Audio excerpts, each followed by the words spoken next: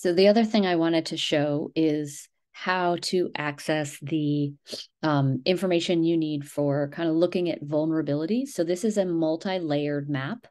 This is what GIS kind of gives you is ways to overlap lots of different kinds of data. So you'll see, obviously, this kind of gives you just sort of an overview. Okay, I got that. That's great. Now what I want to do is I want to kind of come up to, and I think I recommend the first thing I want to do is social vulnerability to hazards. And then under that, that sort of gives me a whole bunch of things. And if I go back to topic selection, I also want to go to the layers and select national flood hazard layer. I believe those are my two, but you can kind of see that there's a whole bunch of different kinds of hazards that you could potentially map if you wanted, right? And that also includes the 100-year flood zone. So I'm going to include both sort of this national flood hazard layer as well as this 100-year flood zone. So now I'm going to zoom in. So let's see if I can remember how to zoom in. Here we go. I'm going to move the map closer to where I want to go. So I'm kind of looking at along the Nooksack. But really it's, wherever you particular happen to focus.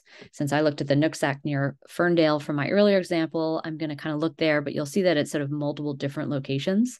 So I'm going to just kind of pick this one, and then that will give me more details, right? So it shows me sort of how much the population is for that area. It shows me a whole bunch of, it gives me the race distribution, the age of the population. So is it an older population or a younger population? I'm sorry. Yeah. And then also the sex. So male or female, they're doing binary there. But then what I can also see is that it's giving me this color, right? So it's telling me that it's 8 in the ranking here of our social vulnerability. So what does that mean? Well, if I scroll down here, that's a 5 in terms of these variables, right? So there's not a lot of single parent households, but there are a fairly high number of people with disabilities in this particular region, and still a fairly large number of people who are 65 and older living alone, and people with limited English proficiency. You can do the same thing for housing and look and see what kinds of data are there. And then also for socioeconomic status, right? And so that's sort of where we see our highest number. And that's where percent unemployed is sort of as high as you can get in that particular region.